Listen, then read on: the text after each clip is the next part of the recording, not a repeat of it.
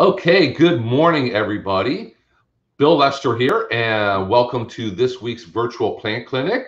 And I'm here today with my regular co-host, Lily Browning, our Florida-friendly landscape coordinator. Is it coordinator or program coordinator? You program coordinator? Okay. A long title. I always like to get the title correct. Yes. Regular co-host is a good title too. Exactly. I was all by myself last week, wasn't I? You were. I had another meeting. Groundwater Guardian. That's another title of mine that I had to attend. So. Yeah, we had lots of questions last week. I know I went on for quite some time. I watched you. After it was over, I watched. Oh, that's great. Thank you. Well, I mean, I kind of went through, but I skimmed through, but I watched most of it. Yeah, we had a lot of questions, a lot of vegetable gardening questions. Of course, it is that time of year when people are switching over from your winter garden to your spring garden. And if you don't hit that correctly, you're going to end up with a not very productive garden. So we can talk about that a little bit more today. And that reminds me, Buddy's saying hello, and that reminds me, I did see enough of it last week where you were still trying to guess if he was from Tallahassee or Pensacola, and it is Tallahassee. Exactly, Tallahassee. Well, I know they're not really close to each other, but they are both up in the same area. They're north. It's north is north, you know. they're north, but they're not really northerners. So right. That's okay. Northern Floridians. And Brenda's at work. Good morning, Brenda. How are you? We're at work too. Yes, we are. Busy day, like always. Every day's a busy day. This evening, I'll be speaking with the Audubon Society on Zoom, if anybody is a member, on the diversity of Florida bees. Sounds very interesting. It is, and it's something that I don't really get to focus on or work with very often, because keep in mind, most of the insect work I do is with problem insects. So if people have bugs in their house or bugs in their garden, or maybe imaginary bugs on their plants, I have to explain, well, no, it's not a bug, it's a disease, it's a nutrient imbalance, it's pH. There's a lot of things that make your plants look bad other than bugs. It's not always a bug. And then trying to explain what kind of controls or steps you could take to get it under control safely without going nuclear, going out to your shed and pulling out the bottle of stuff that your grandfather left you that's been off the market for 20 years because it works really well. We don't want you to do that. But there's on Facebook, oh my gosh, there's so many wacky different concoctions. There's one I think I mentioned last week, and you may have not seen this, but a reference to a pest control that involves 409. You mentioned that to me, yeah. Yeah. So, well, you have very clean insects. You'll have very clean plants too, and probably damaged leaf cuticle, the surface of the leaf that keeps the water and the pathogens and bacteria out and keeps all the plant parts in. You know, so I can't think of any recommendation that we would give that involves 409 or any other household cleaners. So, well, you're not going to give any recommendation for something that is not labeled as an insecticide. So exactly, we don't recommend any homemade concoctions that you are using as an insecticide that is not labeled as an insecticide, or if you're using it completely outside of what it says to do on the label. Good example is mothballs. Mothballs are a pesticide, and you could put them in your clothes. You can put your clothes in one of the plastic garment bags and put mothballs in to keep moths out. And I was thinking about that the other day. When's the last time you heard of anybody having their clothes damaged by clothes moths? 1974. Yeah. Pretty much the same here. I have not seen that. I have not heard that, but I don't know. Maybe it still happens if you have what, 100% wool clothes? I was going to say, I don't think our clothes, I think our clothes are too synthetic now. We don't have that many natural fibers. that, you know, attract the moths, or that however they got there. I don't know if the eggs were in there like pantry pests, you know, just already there, or what. Yeah. And for anybody who's just recently moved here, we'll share a little hint with you. You probably don't ever really need wool dresses or suits here in Central Florida. Unless you're into self-torture. Maybe 3 or 4 nights out of the year you could put it on. So, you know, if you're outside, yeah, if you happen to be outside. I don't know how they did it 100 years ago, everything being wool, and, well, 150 years ago, I should say. Yeah. Yeah, they had wool clothes and the undergarments, and they'd be out there working in the hot sun in Florida because they just moved here from up north and didn't know that it gets really hot here for a good part of the year. And I mean, I guess the natives had cotton that they wore, but still, I mean, you look at the Civil War uniforms and stuff, those were wool. Well, she said that she had a problem with moths getting to some of her 100%, I guess 100% wool clothes.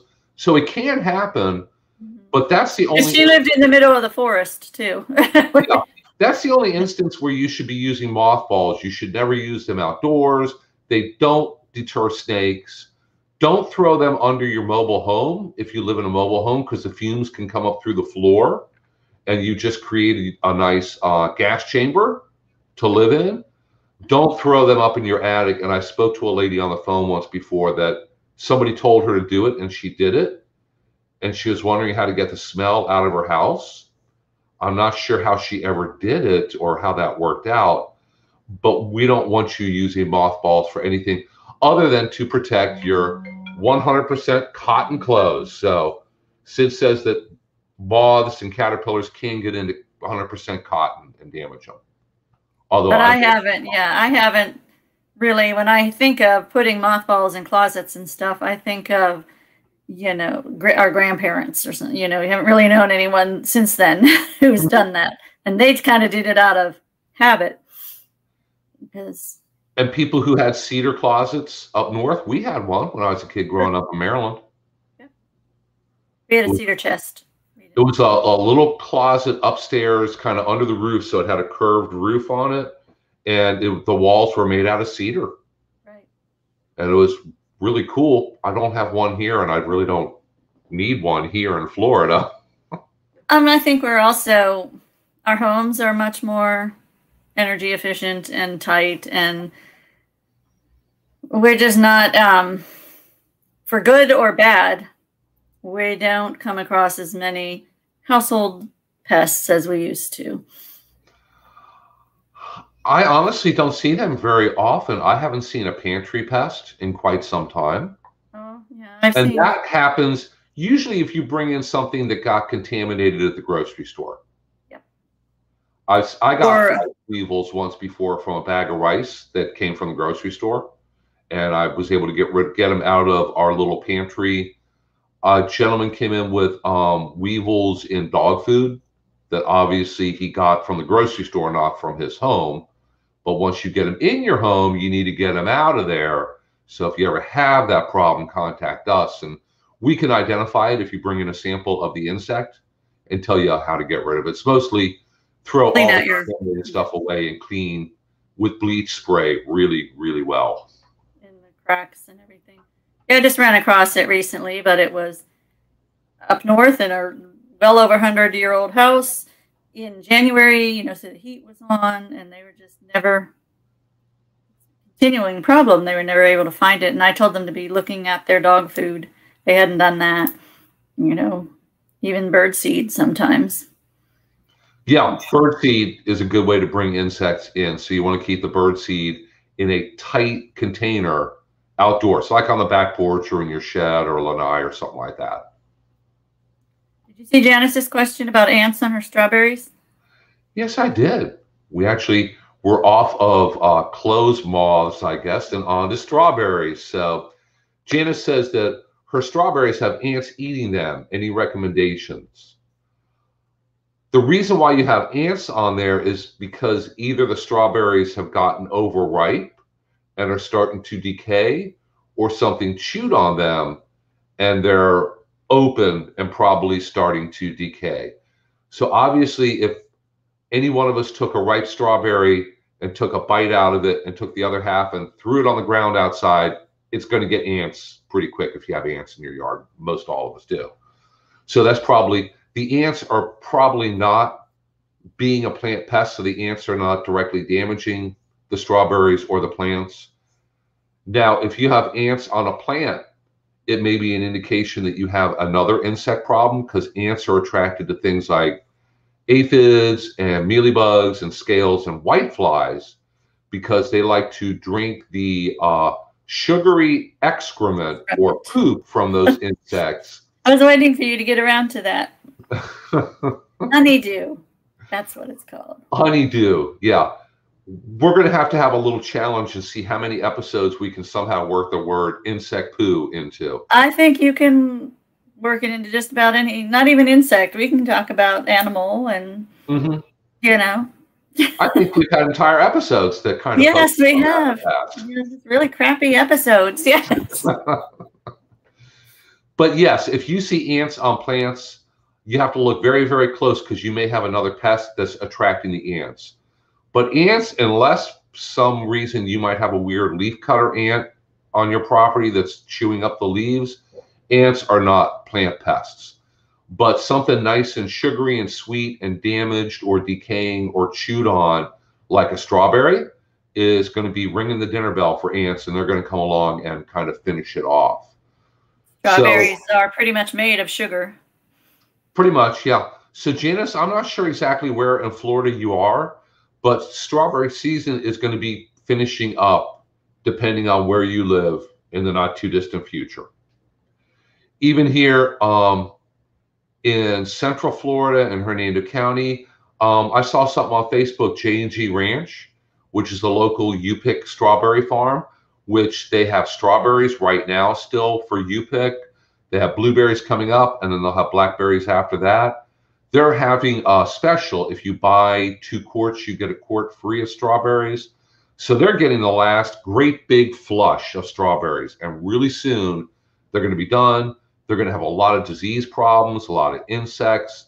The strawberries are going to get overripe really quick, and they're going to end strawberry season, and then they'll be having you come out to pick blueberries, which is kind of next on the list of things to pick. So strawberries are going to be finishing up pretty soon here in Florida anyway. So enjoy them while you can. Go out there and try to get the last of the strawberries away from the birds and the ants and the squirrels and whatever else you might have living in your yard. And enjoy them while you can. They're just about to go. And Janice lives a little bit north of here in Crystal River. So yeah, you're going to be finishing up soon, although you're not done yet. You're probably kind of getting the last burst or the last hurrah of strawberries right about now. But really soon, I think it's going to be getting hot and sunny, and things like strawberries and all those different winter vegetable crops are going to very, very quickly decline. So she said, any pesticides if poop attraction is an issue? Really, you're not trying to eliminate the insect poop, you're trying to eliminate the insects. So you need to probably get a hand lens or magnifying glass, or if you look online and you want to buy one, it's called a jeweler's loupe, L-O-U-P-E, and you can pick up one for a couple dollars. And you just need like 10 or 15x magnification. That's good enough for me to be able to tell what a tiny insect on a leaf looks like if you use your hand lens and get up nice and close and get a look. But if you have something like aphids or mealybugs or scales or whiteflies, all of those are very easily controlled with just insecticidal soap. You're probably going to have to spray more than once. Read the label to see how often or how long you have to wait between sprays, and spray a couple times. And those small insects are pretty easy to knock down. They're difficult to get rid of 100% and keep them away forever. So you're always going to have to keep a close eye on them, but they're very easy if they're to the point where they're damaging your plants or attracting a lot of ants to knock them down and get the numbers back down really low so they're not damaging your harvest or your crop. The ants that are attracted to this honeydew, these sugary secretions, they farm it, you know, and so they will actually defend the white flies or the aphids or whatever that's producing it against other predators, like it's, you know, their livestock that is producing their food. It's really kind of cool how that happens in the insect world. Yeah, they even have some pretty amazing videos if you look online of aphids that are being protected by ants, and the ants will wave off the little parasitoid wasps that are trying to land on the aphid and put an egg in it. Wow. So you have an aphid and a wasp that's the size of the aphid trying to land on it, and the ant snapping at it and chasing it away, and you have this whole little battle going on. That is cool, yes. So I just thought of something. This is a northern question, though. Okay. Were there aphids or something on peonies? It seemed like peonies are always covered in ants. Or they were in the 70s when I was little. Yeah. Because there are parts of a plant that are going to attract ants anyway, because ants provide a certain amount of pest control for plants also. If you have a problem with thrips on your plant, ants will gobble up thrips, lots of them. So plants will actually, they make the nectar, you know, in the flowers, obviously, which attracts bees and other pollinators, but that can attract ants also to come in there and get the nectar. And plants have other, can't remember the exact term, but other parts of it, usually right around the leaf attachment where a leaf attaches to the stem, where it excretes a sugary substance also, because the plant is trying to attract ants to hang out on it to help protect it from other pest insects. So you have all these different complicated relationships between insects and their predators and the ants that are raising them and the plants that are trying to attract something and deter something else. And the more you understand of that, the less you're going to be in a hurry to go and solve things with spraying when you go outdoors and look at your plants and kind of figure out, oh, well, I have aphids, but I have ladybugs, and I have, you know, some ants, and I have this and that. I know with myself, I always wait until things get really out of control in one direction or another where I have to intervene. I'm not, just because I see things going on, I don't instantly think, oh, I have to get in the middle of this and control things. And I mean, if the ants are on your plants, you have ants in your plants, just wash them off before you want to eat them or something. The last thing you want to do is kill out our native ants, because you're just going to invite more room for the invasive fire ants. One of the best ways of controlling the fire ants is our native ants that don't bite you taking up that niche. Now, remember a week or so ago, we did part 2 on bugs that bite, sting, or taste you, and I covered fire ants. Just a few hours later, I kept scratching and scratching and scratching on the top of my foot, and I looked. I don't even know where it came from. Maybe just when I walked to the mailbox, but they're very vindictive because I got a heck of a fire ant bite just from talking about them and the different ways of controlling them. So. See, they're trying to get even. Yes, exactly. But that's great. I guess everybody is watching and listening on to us online. So even the ants. Yeah, even the ants. Yes. I'll get that woman. Yes. But yeah, please don't think that every ant outdoors is a fire ant, because they're not. We do have fire ants, but we have a lot of other species of ants, many of whom are native, some of whom are invasive. And a lot of the times they really don't have to be controlled. And not all ants can bite. Some of them have, and I know from identifying ants under a microscope to key them out to species, one of the first things you're looking at when identifying them is on their rear end, does it have a sting or not? And you look at the rear end, and if it has a little sharp, pointy sting, it goes under these groups. And if it doesn't have a sting, and about half of them don't have a sting, it goes down these other potential groups that it could be. So a lot of them do some very beneficial things. Harvester ants eat seeds. They eat weed seeds. So the weeds that are popping up in your lawn, making potentially 20,000 seeds per weed plant, these ants are gathering up those seeds and taking them down the hole and eating them. That's a good thing, you know, fewer weed seeds. That's always a good thing. So a lot of ants can be beneficial, and a lot of other ones are just a part of the environment. They're just there doing what they're supposed to be doing. And if they're not a direct danger to yourself or children or pets or something else, once again, you don't have to be in a huge rush to stick your nose in and try to control things. So maybe a food source for some other beneficial insect. Exactly. So Janice, yeah, you can find insecticidal soap at a big box store or a lawn and garden center, or even online. And you can buy it already pre-mixed in a spray bottle, or you can get the concentrate and just buy, I just buy a 1 gallon pump sprayer. That's big enough for what I'm, you know, using it for. And follow the directions. It's a tablespoon or so per gallon of water. And 1 small bottle of concentrate will last you quite some time. And for many small insect pests, you really don't need anything stronger than insecticidal soap. It's going to work and be effective. So yes, all the insects and how they interact outdoors are very interesting, or at least I think it's interesting. And since I guess we veered off and we're on the topic of ants now, Russ is wondering what type of ants will destroy a dead piece of wood. Normally what you're going to find in a piece of wood or landscape timber, or maybe a fallen tree trunk or something on your property, is carpenter ants. And we do have Florida carpenter ants, and they are native, and they're big. There's a couple different species. Some of them are really big and some of them aren't quite as big.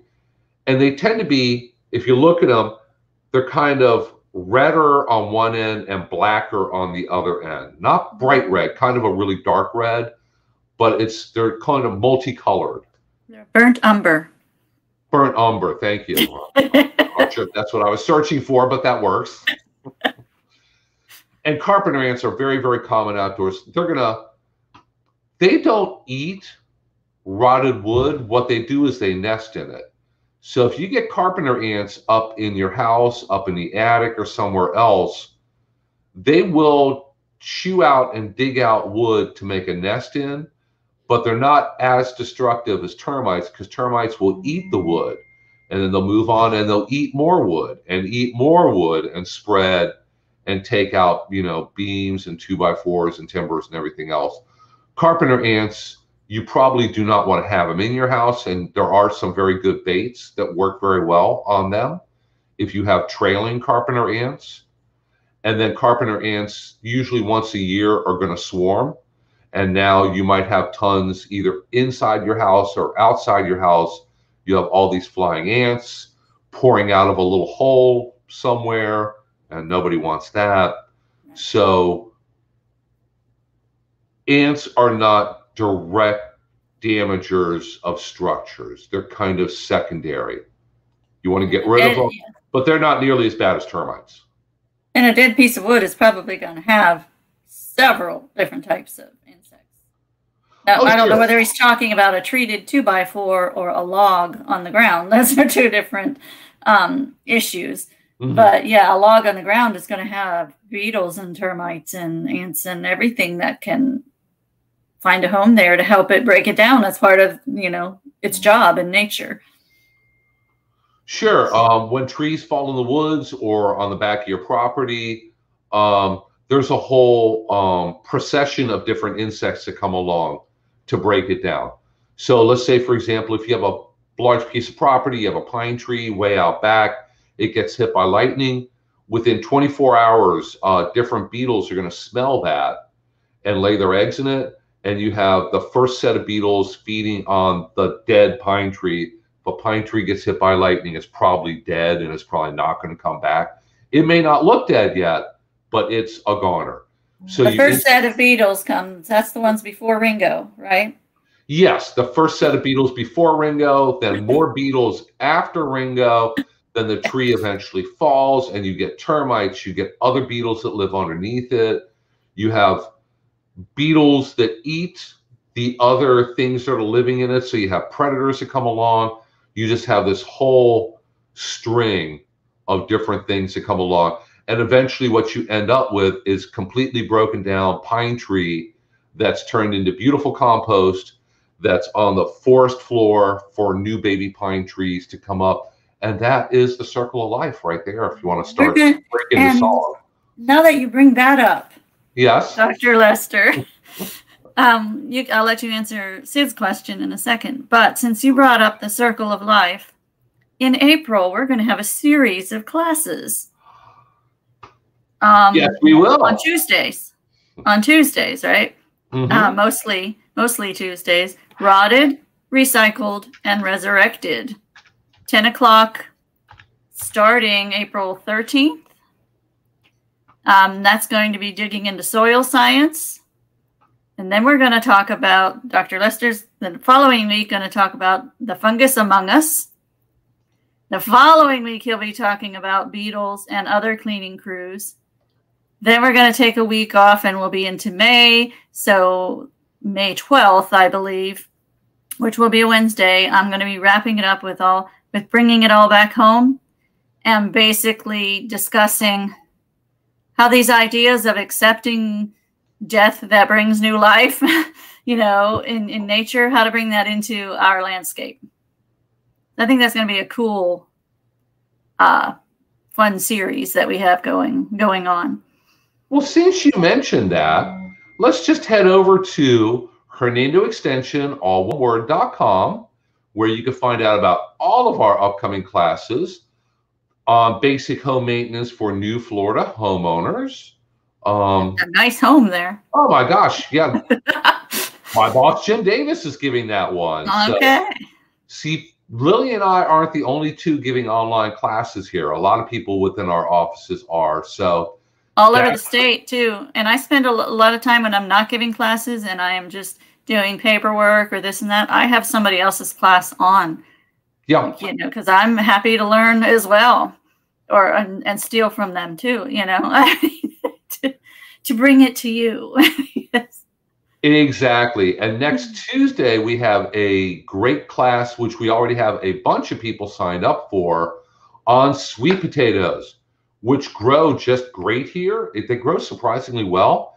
And I have somebody else with Extension, Dr. Wendy Mussolini, who's a multi-county agent over on the eastern side of the state, who's actually working with growers over there to grow sweet potatoes commercially to make it a new commercial for-profit crop. And I thought that she would be the best person to teach homeowners how to go about growing sweet potatoes, how to be successful with them. So that's coming up on Tuesday. Go ahead and register for that. I love sweet potato fries in ranch dressing. I like sweet potato fries. I grew sweet potatoes once before, and I got a ton of them. They grew great, and I had pretty much no problems. Oh, look, we're going to have another class on invasive tegu lizards, my new favorite invasive animal, because it's a lizard that gets 4 feet long, and we have I'm telling you, when the day comes that I step out my door and one of those are out in my yard, I am going to just flip out. I think my dogs dream at night about encountering something like that in the backyard. Oh boy, look guys, it's a huge 4 foot long lizard. Yeah, my dogs will be snacks for something like that. Oh, my dogs would work as a team, and I might have to pay for stitches at the emergency vet clinic, but they'd win. Yep, here's where we start that series, digging into soil science. When you can't find a good picture on that you can use that's from UF or whatever without getting into trouble, you just go make your own picture. That's what I did with that one. That's the easiest. Yes. And then the fungus among us. Exactly, because fungi are something that people don't think about. They do a lot of decomposing outdoors. Very important. Green barrel worship. What? And then there's the beetles. Yeah, well, we talked about beetles and how they help to decompose things and help to deal with dead trees, stressed trees, sickly trees. We do have a lot of invasive ones here, but we have a lot of native ones that are an important part of the ecosystem to help keep everything properly under control. And then I think you have a bringing it all back home. We went from the Beatles to Dylan. We went from the Beatles to Dylan in this series. So. Brenda says I can steal any of her pictures anytime, so that's good. She takes a lot of really good pictures at the friend request coming soon, Brenda. She takes good pictures. That's great. Jim Davis, his photos are amazing. He's a hobbyist photographer, and he just got himself a nice camera and some really nice lenses. So he takes all of his own pictures. We need to swipe some from him, I guess. So Cindy asks a really good question. Those classes sound great. Will they be on Facebook Live? I couldn't get on the Zoom class about biting insects. I think it was because of my phone.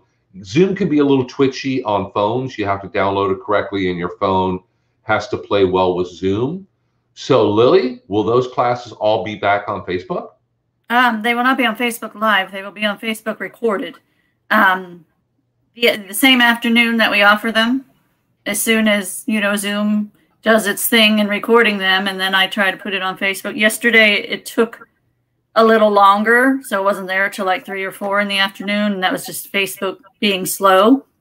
But it's always going to be there, and eventually, my classes will also be on Hernando County Government YouTube. If you go and look now, you'll see a whole bunch of classes on there. That takes a little bit longer because all I do is provide, the MP4 to Hernando County Public Information, and they kind of clean it all up and put it on YouTube for me. So for those who don't like Facebook, tell them go to YouTube. Most people are okay with YouTube, and that is also where you will find my classes closed captioned, is on YouTube. So it'll be a little bit, later than when I actually give them, but they're available both of those ways. The day I give them, they'll be on Facebook recorded that afternoon, and then within a week or so, they'll be on YouTube. And then after you put them on Facebook, we share them on our Facebook page also. So they'll be back on our Facebook page too if you're on Facebook. Mm-hmm. And I usually pin the latest one to the top of my page so you can find it. And if you're ever confused or wondering, just contact either myself or Lily, and we'll send you the link, of the video after it gets put on our YouTube or the county's YouTube. We try to put them in as many different places as we can to make them easily available to everybody, whether you're on Facebook or not. So. Oh, Sid had asked, if carpenter ants bite people. Yeah, they'll bite. Carpenter ants bite people, but they're not like fire ants, because fire ants, even if you're walking through your yard, they'll jump on your shoe and crawl up your leg and bite the heck out of you. Carpenter ants don't usually pounce you like that. Although if you were to aggravate your hand and start poking at it, my guess is it's going to bite the heck out of you. Yeah, and it hurts too. But yeah, you have to aggravate them. But if they're in a pot of yours or something, and you accidentally run across them, you're going to get some bites. But they're not just looking for people to bite like the fire ants seem to be. Yeah, if you're working in your garden, you accidentally put your hand in a bunch of them and get them on your hands. That's really, I've never gotten a bunch on my hands, but I've always been able to knock them off before they bite me. Right. But technically they could bite you. It'd be like a horsefly bite, basically.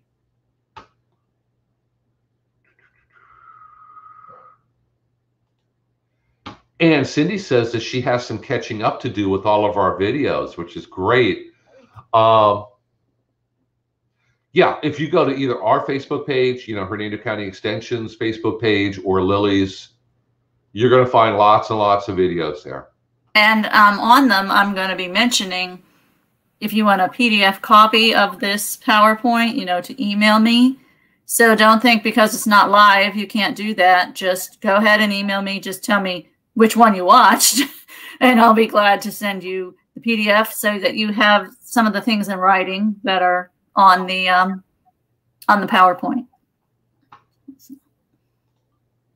And there is my email. There's Lily's long email. I'm telling you, Miss Be Glad Browning is not included in it. I've seen longer emails. And then the people with FDAX, they quit doing it. They must have switched email systems. But when they always had freshfromflorida.com. Yeah, well, that was a campaign. Yeah. That was a lot to type in. Yes. So if you guys have any other lawn and garden or plant questions or cedar closet questions or anything else you want to ask, just go ahead and jump right in here. I have a story to share with you. Sure. Tuesday, I had the day off. I was doing some errands. Got myself shot. And had some other errands to do. But in between, I was outside taking pictures of the different weeds, which are wildflowers. And then all of a sudden I was really excited looking at the neighbors, and I'm on my knees with my camera. And I said, oh, look, I asked him, I said, you planted ryegrass? And he's like, yeah. I said, look at all this blue-eyed grass that came up with it, which is are these very small blue, one of the blue flowers of spring, flowers that come up now. Must have been in his ryegrass seed. Blue-eyed grass is not a grass, it's an orchid. Nor does it have blue eyes. It has blue petals and yellow eyes.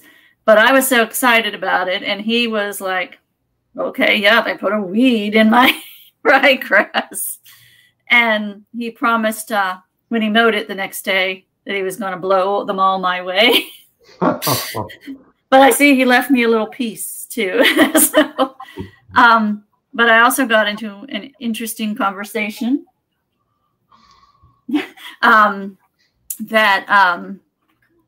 about the phlox, PHLOX, that are on the roadsides, all the beautiful pink and purple flowers. He's not going to come. He thought they were invasive. No. Yeah, because in Michigan, there's a purple flower that covers the roadsides, and they're all taught there that that's an invasive species. So I guess they move here and think that our phlox are also part of an invasive species. And they're actually, as you know, part of the Lady Bird Johnson Wildflower Program, for the roadsides. They're not necessarily native. They are, there are some natives mixed in there, but they're a Texas kind of flower. But they're still fantastic and wonderful. Yes, and they are beautiful. But it's just interesting to me that we have such misconceptions that people, who may grow flowers that are actually invasive, but yet think that perfectly nice, wonderful flowers are a weed and a problem. So I found that pretty interesting. Yeah, and we have problems with invasive plants and insects and animals and everything else across the country. But especially with plants, you're going to have very different invasives up north in Michigan than you have in California, than you have in New York, than you have in Florida.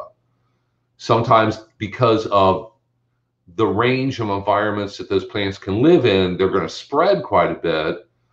Invasive insects tend to be a little bit more tolerant of different conditions. They can spread over a good part of the country from north to south, but it's going to be very different. So I wouldn't move to Michigan and think for one moment that I can identify much of anything up there, because it's probably very, very different. Right. Everything they have outside their front door than what we have outside our front door here. Yes, but the assumption was, because what they were taught up north, that this beautiful wildflower that we have this time of year is a weed and it's a problem. Like, no, it's not a problem. It's there on, they put the seeds there. It's there on purpose. It's one of the things I look forward to every year, and they seem extra beautiful this year. Mm-hmm. And Brenda's got blue-eye grass in her yard. Great. So it does well here. Uh-huh. Oh, yes. It's a cute little flower. It really is cute.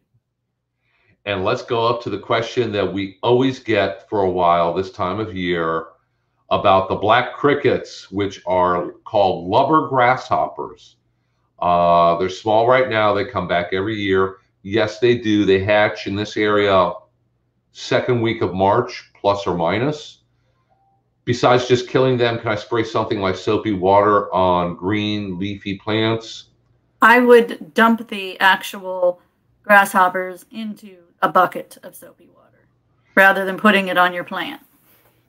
Yeah, because the problem is nowadays a lot of the soaps that you might have in your house are really detergents.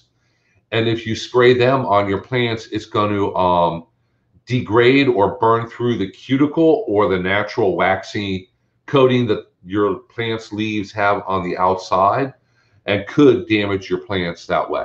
Doesn't damage every plant, but yeah, there's a chance that soapy water is going to damage your plants. And lubber grasshoppers love to eat, and they will gobble up amaryllis bulbs, crinum lily bulbs, any other kind of bulb plants that you have. They like them the best. They really do love bulbs, yes. Yeah, they could be a problem on small citrus trees. You generally don't see them on larger, mature citrus trees, but a little new citrus tree, they can, like defoliated, eat all the leaves. But you may see a lot of them in your yard, and they're really not eating much of anything. I can go in my front yard, and I see them in the grass. They're not eating the grass. I have a holly hedge right out front, and if they're eating it, I can't find any damage. I don't see any missing leaves or chewed up leaves. I'm not really sure what they're eating, but every spring I have them out there. Yeah, me too. And I don't treat them. I don't treat them either. If, let's say, if I had a big patch of amaryllis bulbs out front, yeah, I'd have to do something to get rid of them. They'd strip them all the way down to the ground. Right. Or daylilies or something like that. Daylilies, they could be a problem with also. Any kind of bulb plant, but I have never personally seen them eat anything else. I mean, they might taste it, take a bite here and there, but they don't disseminate. Yeah, and you don't want to make the mistake of walking outside and you see your hibiscus and there's a problem with your hibiscus, and you turn around, you look, and there's a grasshopper on the ground. It's like, oh, that grasshopper is causing that problem. It might be, but you need to identify what the problem is with your hibiscus, look the plant over very closely, turn over leaves, get a hand lens because the problem might be really, really small and you can't see it, and track down what the problem is before you go blaming anybody in particular. All insects are presumed innocent until proven guilty. We need to start that campaign, huh? And Carl says that they're eating his philodendron, and that could very well be. I've never had a philodendron here in the yard before, so I'm not sure. Philodendrons are so tough, though. I mean, I unless it's a baby one, I would see it coming back from, having a little haircut. And it depends on how much damage they're doing. Right. And Diana says they like crinum flowers too. Yes, they do. Like, I knew there was a plant I was missing, and that was it. Yeah. And Brenda points out that roaches are not innocent. They are. I agree. I agree with that one. Okay. They are a natural part of the environment out in the forest, and most of them don't want to live in your house. They want to live outside. They can live outside. Unless they featured you on the show Hoarders, and your house is stuffed full of old newspapers and magazines from 20 years. Then maybe they want to live in your house, but most houses they don't want to live in. Condos, apartments, shared walls. Sometimes you get an infestation you can't do anything about because of the neighbors, or Yeah, because your neighbor was on Hoarders, and And I had a situation, I'm sure many people have, where, kids move back in and, they had been in apartments. Mm-hmm. So actually all their boxes and stuff brought some roaches. But if you get on it right away, I didn't let it become a problem in the house, as long as you stay on it right away. So. Yeah, and you always need to be careful if you ever buy a piece of used furniture or a used appliance, or if you're moving strange cardboard boxes from somebody else's house, a storage unit, anything like that. All of them potentially could have insects in them that now you brought into your house, and now you may potentially have them. So. And speaking of such things, you and I were discussing earlier, or a week or so ago, that what we see on a lot of these Facebook groups, people move back into they move into a neighborhood in Florida, and they start asking immediately, where should I get pest control? Because word's gotten down the line that you move into Florida, you get your CO, you get your water turned on, and then you start your pest control. Like, it's just that kind of, and you and I haven't had any pest control in 25, 30 years living in Florida, or, No. longer. It is not an absolute necessity because you live in Florida to have pest control. I don't have a roach problem. Don't have an ant problem. Sometimes, because of where I live, we do get scorpions in the house. Just got to watch out, for them. We have spiders. I don't care, because that might be my pest control, or the spiders. You gonna put that link? Yes, I am. Here, I'm putting a link to the upcoming sweet potato class. And, what's the difference between a sweet potato and a yam? Wow. Dr. Lester, well, if it's live, if it's a live link, you should be able to click on it. If you go to our Facebook page, oh my goodness. Sorry, I didn't mean to put that there. That's okay. I was trying to click on it. That's a big link, yeah. Write that down, everyone. We have suddenly become a class in coding. Don't try writing that down. If you go to our Facebook page and look under events, it's in there. Anyway, so what's the difference between a sweet potato and a yam? A yam is a tropical vegetable, and it is going to be in a different plant family than sweet potatoes, because the yam family is the I'm not sure if it's the same as the lily family or not, but like, for example, air potatoes are technically a yam. They're in that family or that group of plants. Sweet potatoes are in a different family of plants. They both have edible tubers. There's a lot of other plants that make edible tubers also. Regular potatoes are in the Solanaceae, the tomato family. And they have nightshade family. Tubers. Yeah, the nightshade family. Yes. But sweet potatoes grow very, very easily and very well here in Florida. And they'll grow through the summer. Yes, one of the few things that you can plant now and just have it grow all summer long. They don't mind the heat, the rain. Give them a lot of room to grow, because those vines will spread and spread and spread. So you need to keep that in mind. Don't plant them in a little tiny spot and think they're going to stay there. They're going to spread. Let them grow all summer long.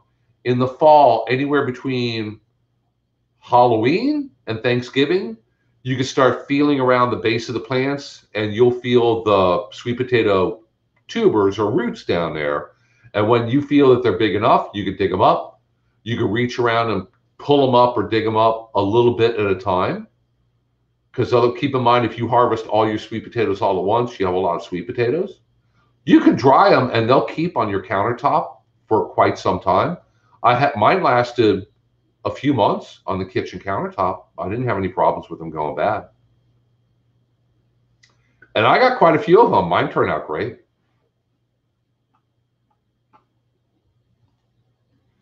Yes, and yam, like Sid says, yam is a common name for some plant species in the genus Dioscorea, which is what air potato is in. Yeah. So they form yeah, air potato does not form edible I guess it's technically edible, it's just not palatable. Exactly. And I believe Sid was involved with some of the experiments where they tried everything they could to make it palatable and just couldn't find anything to do to it to want to make it, anyone want to eat it. So yeah, they did look at that. It's like, surely we could find a use for it, and they really couldn't. And the funny thing is, I believe it's the same species over in Africa. Certain varieties do have, they are edible. Yeah, they have that conjo root or something like that. Yeah. Yeah, but the ones here, all the ones in the U.S. are not edible. So we don't recommend. Animals don't even want to eat them, hence their invasiveness. And sweet potatoes in the morning glory family. Yes. Sweet potatoes are in the morning glory family, Ipomoea. See, usually we have Teresa on here who's kind of really quick. Sid's doing a great job. It's a little hard for me to run things and. Sid said she tried once and it was bitter. Yeah, it's very alkaline, so it's bitter. It's not specifically poisonous. You're not going to fall over dead. It just tastes absolutely horrible. Right. She tried to make scalloped potatoes. Right, and I believe there were others involved who are involved in a lot of those like edible plant classes, and they really tried to make the air potatoes all these different ways, edible, and they just were not successful. Just goes to show that edible does not mean tasty. Right. Something in the woods may be edible and it may taste absolutely horrible. But if you ever find yourself on one of those shows where they drop you off in the woods and you have to survive for 30 days. I don't know. I don't know. Maybe if you eat a lot of them, it is harmful. I don't know. My guess is, yeah, it'll probably make you sick. Because there's a reason that nature has it taste so bad, usually. Yes, a lot of plants produce compounds that make them unpalatable for different various pests. That's why cucumbers have a gene in them that produce a bitter compound. And even now, if you're growing cucumbers in your garden, every once in a while you get either a cucumber or a plant, and the cucumbers look just fine, but you eat them and it's like, oh, that's really, really bitter. That's a compound the plants make to deter insects from feeding on them. But we don't like bitter cucumbers, so we bred that out of them. So all the varieties that you grow now in your garden or you buy at a grocery store, as a general rule, that gene is gone. But every once in a while it pops up and you'll get a stray plant or cucumber that's really bitter. Is that why pickles came to be? Is that why what? Pickles came to be because no, that people pickle stuff to preserve it.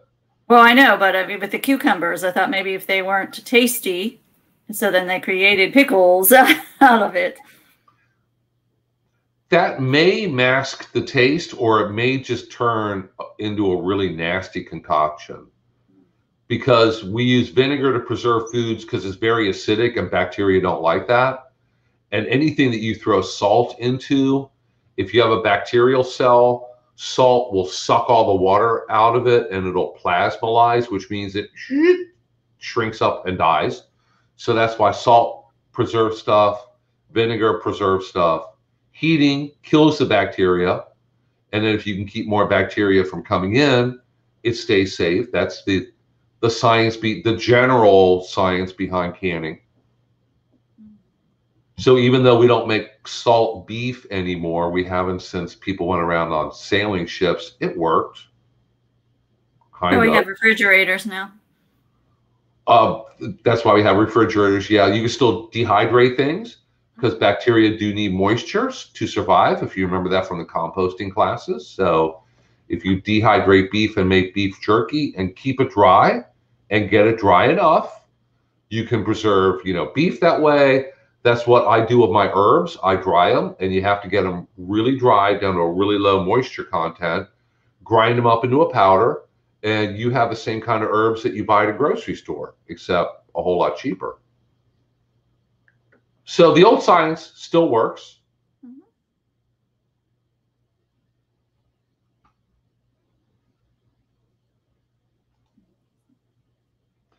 And Sid said that she just cut up 3 sweet potatoes.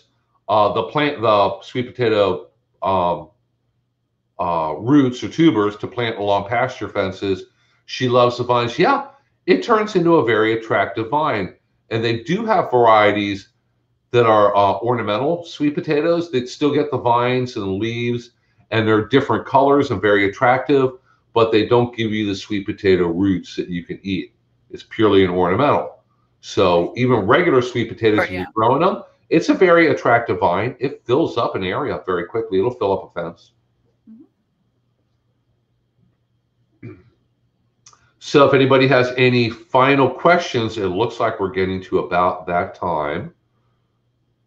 We already covered mothballs, poo, and sweet potatoes. So I guess that's and ants. Successful day.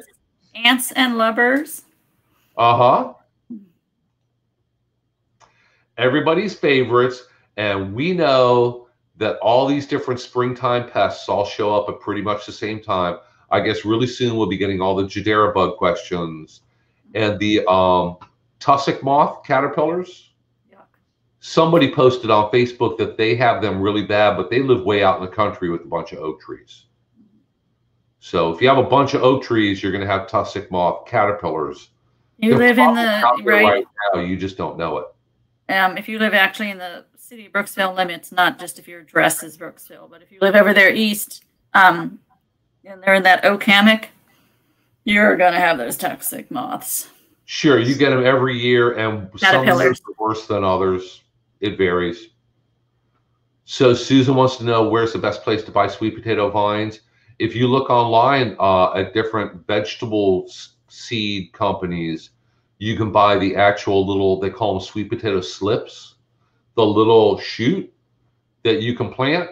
Or if you go to the grocery store and buy some sweet potatoes and let them sit around long enough, they're going to start sprouting, and you can cut those sprouts off and put them in water to get some roots on them, and then plant them and start your own sweet potato slips that way.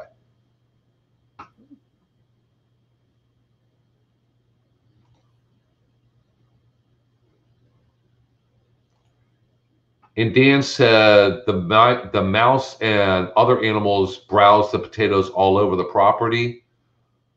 Yeah, if you're trying to grow real potatoes or sweet potatoes, there are other animals that are actually going to, eat that as a potential food product for them. And something that somebody pointed out before that I've never tried, Sue says that Africans saute the sweet potato leaves. Did you know the sweet potato leaves are edible? And some people like them very much, and they're very nutritious also. I never thought about it. Yep. And now, be careful with that, because not the ornamental sweet potato vines. Don't go around eating those. It is actual real sweet potatoes. But if you know that it's real sweet potatoes, you planted them, you started on planting them, you can eat the leaves during the summer. And then Filipinos saute bell pepper leaves, which that's the first I've ever heard of that, so I really can't recommend it, but I have to look into that. Yeah, all the stuff we throw away or compost. It could be exactly. And here's another update with another spring insect pest. Mikkel says the eastern tent caterpillars have been light this year. I usually have a lot of them, and she lives in northern Brooksville. So those are things that people freak out about because they look pretty ugly, but they are the ignore type. Yes, tent caterpillars don't go into a panic. They are not gypsy moths. Yeah, correct. They're not gypsy moth. They're the native eastern tent caterpillar. They come out in the spring, and if you get one up in your wild cherry tree or cherry laurel, that's kind of their favorites. Maybe some of the different native plum trees you'll see them in also.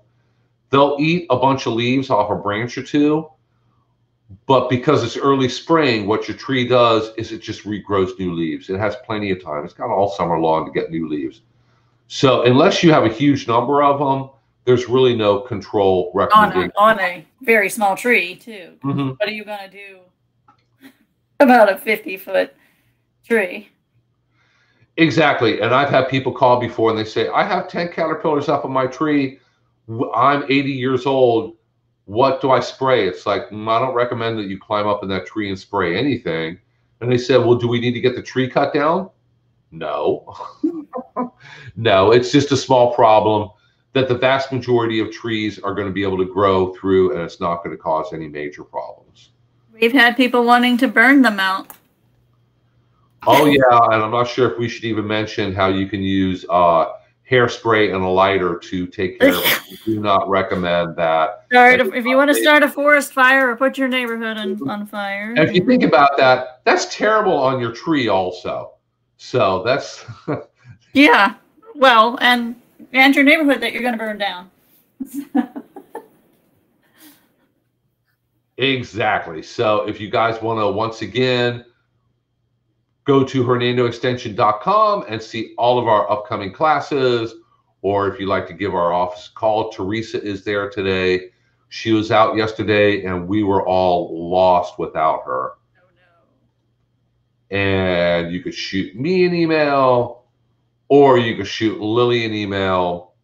Otherwise, we are going to be back next week, and next week is going to be a really exciting show that everybody should. Oh, that's your April 1st one. Yeah.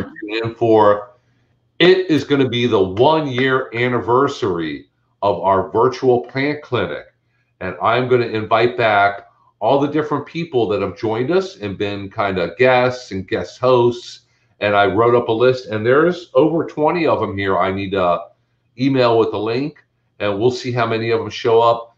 Do you know that we can get 10 people on the screen all at once? Okay. I've never done it, but next week we're going to figure out and see if it actually does work. So we're going to have 10 of us on the screen, and I think I can have 2 more in the waiting room. So if everybody shows up, we'll have quite a few people here. And just think about that. No matter what your question is, we will have an expert here that can answer it for you. So room full of really smart people. Exactly. I think next week, save all your really hard questions. And I'm just going to read them, and I'm going to let somebody else answer them, because we're going to have. You can leave me in the waiting room if you want to. We're going to have plant pathologists on here. We're going to have Doctor of Plant Medicine graduates. We're going to have tree experts. We are going to have water experts. We are going to have livestock experts. We're going to have maybe sea grant experts. So if you want any good fishing tips or how to fillet a redfish or something like that, we can answer your questions. Somebody here will be able to help with that. So make sure you tune in next week. It should be really exciting. It should be a lot of fun too. So. Will there be cake? Maybe I'll have to make a virtual cake, I guess. Yes. God, you just gave me an idea. So maybe I'll go out and order a 1-year anniversary cake and take a picture. And I'll screen share it for the whole time, or I'll keep screen sharing it or something. All right, and then I'll be at your house right after for the cake. Okay, no, I'll figure out how to train a camera on it, and it can be one of the boxes. Okay, all great ideas for next week. So everybody, thank you so much for tuning in, and hopefully we will see all of you and a whole bunch more here next Thursday morning at 10 a.m. because we'll be back then. Okay, bye, everyone. We'll see you next week.